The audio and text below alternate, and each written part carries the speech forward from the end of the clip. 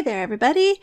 This is, the first planner video I've filmed in a while. The last time I showed you this, I believe I was showing you the flip through of my setup. That was back in May, before maternity leave.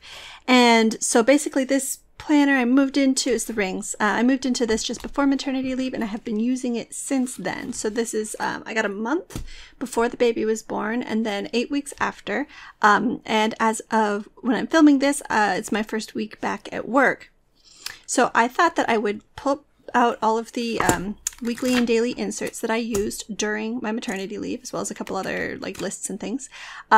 Everything else in here I have moved to the sides just so that I have the rings so that I can flip it easily. This is just the dailies and stuff. There's also some project pages I think that may not be in here, but I kind of wanted to show you how I ended up using this through a period of my life that was different than usual. Being at home every day, able to do different kinds of things, and sometimes more things, sometimes less things.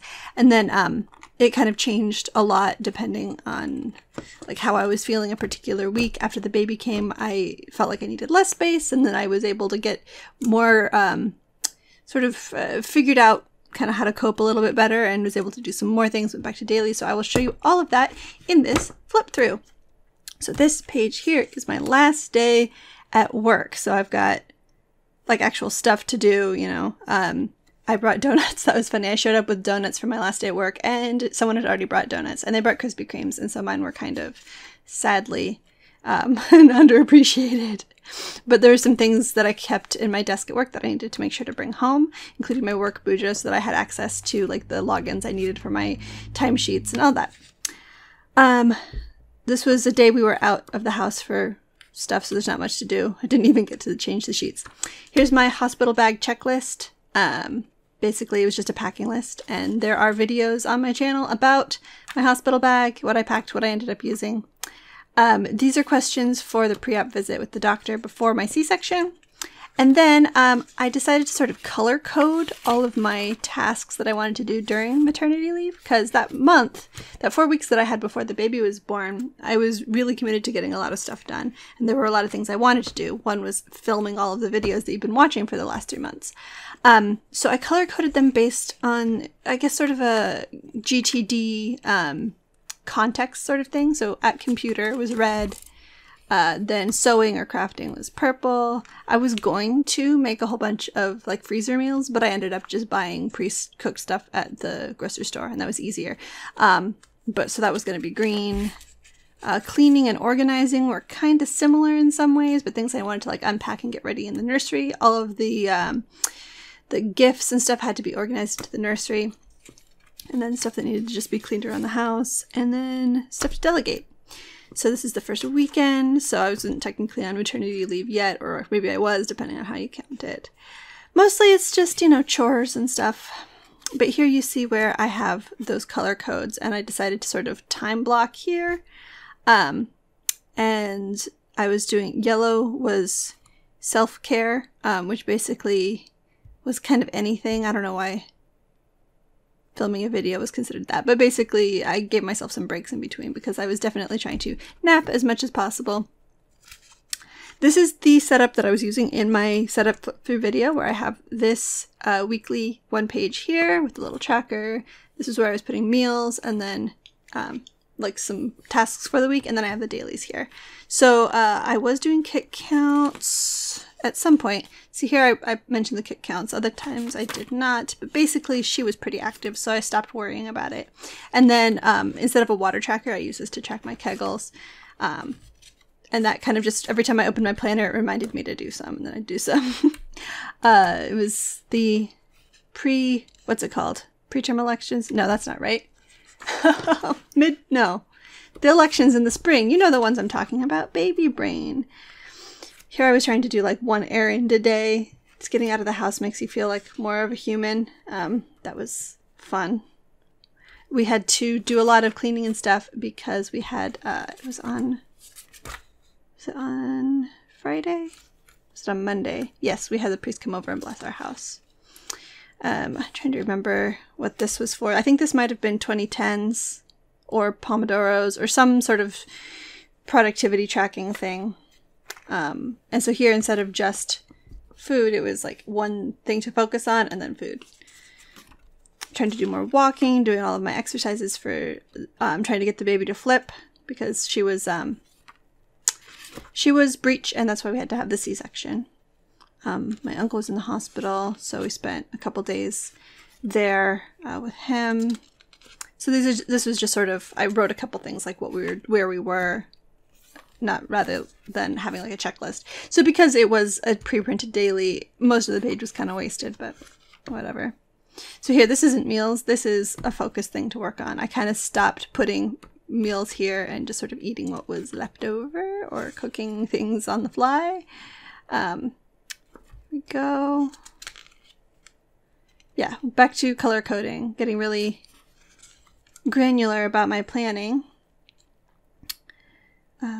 Let's see. Yeah, okay, so we saw Solo. We were watching Netflix, trying to get caught up on some Netflix, so that was good. More color coding.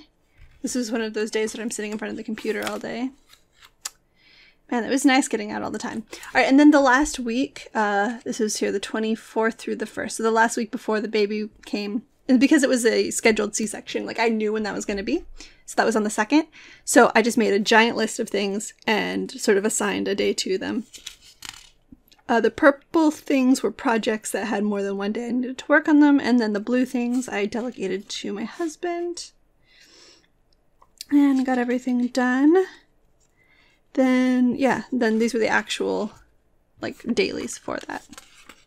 So here we go. The last weekend before the baby came, I had to make sure to call my grandma for her birthday. And then my parents came up, and we went to dinner with them the night before. And then here we go, Monday, we went to church. Then we went to the hospital to check in, and our C-section was at 11. And the only thing I had to do that morning was the disinfectant wipes that we had to use, like, before the operation. Then I also had a little bit of a weekly to-do list. This was for things after we got back from the hospital, and nothing else really. You'll see suddenly things get a lot more sparse and utilitarian. So obviously I didn't put anything on Tuesday. I was just in the hospital all day. I didn't even pull this out. No, you know what? I did, because I had my husband call to get our pump, the breast pump. Anyway, we came home on the 4th. Had to make sure that somebody put out the trash bins. Oh yeah, this is a list of people I wanted to send a picture of the baby to. And then this is the little insert that I put together myself. I made it myself to track the baby's diapers and feedings. Sort of, yeah, I mean, we were asked to do that for the first several days. Our first appointment with the doctor was on the 6th here on Friday. And so they were asking to make sure, you know, we got, they wanted to know how many diapers and stuff. This here is a log of the pumped milk that was in the fridge and how long it was good for. And then here's a list of questions for the doctor. Here's that appointment and a couple of other things to do. I don't remember what happened that weekend. Here we go. It's okay. This is still, Gina was still home. My husband was home for 2 weeks after the baby was born. So I guess at this point I decided to pull this out and feel like I was, you know, getting something accomplished by writing it all out.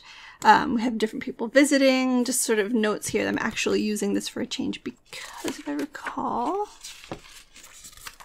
yes, week after the baby came, I realized that I wasn't using any of these really.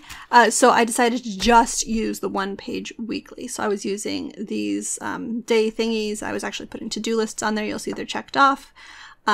Use the tracker and the weekly task list. These are the same tracker thingies and milk logs and questions for the doctor because we had another appointment at 3 weeks. So this was the entire week on 1 page. And that was good. It made everything accessible and also like I didn't feel like I had to fill a whole day's worth on a page because there wasn't like that much that I could reasonably get done with a week-old baby or 2 weeks old. So here I filled this one, but you'll notice none of this is checked off because I decided I wanted to expand to a 2-page spread. So this is a 2-page weekly that I found. This is also Peanuts Planner Co. It's on the Facebook group. If you go to the freebies, this is one of the older ones. That's like the no longer supported updated ones. And it printed out kind of brown. There's something wrong with my printer, but it looks kind of cool anyway. So we've still got the tracker. tasks, and then this here was a shopping list this week. We had events, we had a wedding to go to, so much stuff. That was a busy, crazy day. Traffic is no joke. This week I was working on the podcast for my Hogwarts. I decided this was like a week before I actually wanted to come back from my like maternity leave on the site, but I still wanted to try to get the podcast done. So I had that on this side, as well as a list of phone calls to make, general to-do list. Oh, and then I found that I was starting to get a little dehydrated. You have to make sure to keep hydrated when you're breastfeeding. So I made a little hydration tracker on the right here. I just put a little line. And then I stopped using it. Because... yeah, this was only, so I did this for 1 week. The second week, I had the weekly, and then I decided I wanted to go back to dailies. I was feeling it. Look at this, I even used washi tape and colored pens. I went to Target. We got a new Target in our city, and so I made a little shopping list. I was, here trying to sort of keep track of the baby's schedules, because I still don't even know. She's not really on one. I'm just trying to make sense of it, and by the end of the day, I cannot remember what we did with large chunks of the afternoon, you know? So I was trying to keep track. Let's see. So I went with like a different washi tape every day, and I was just having fun with it and trying to decorate a little bit. That was a fun week with the planner. And I did like, it does make you feel like you can be a little bit more productive if you have time to sit down with your planner first, you know? Oh, you know what? This is something on here that we never actually got around to. I gotta make a note to do that. Let's see. And then we got back to, this is, let's see. How many weeks was she at this point? I don't even know. Early August, probably like 6 weeks, 5 weeks.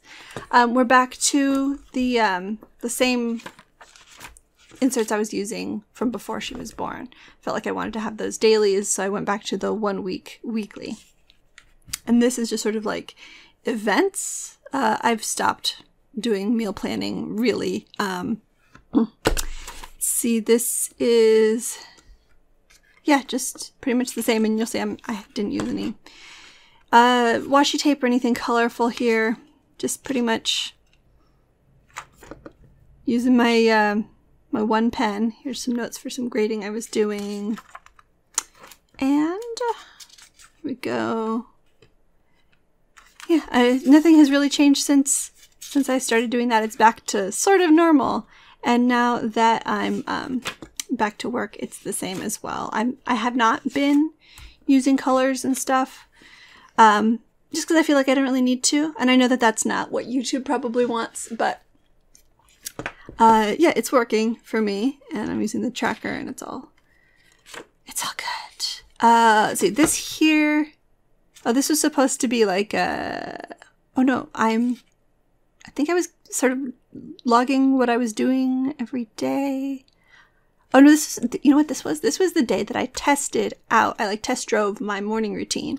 I knew that I was going to be going back to work the next week. And so I got up at like 6 in the morning to make sure that that was enough time to get out the door. And so I did leave by 7:45, and it worked. So that's been working. I've just been getting up at 6.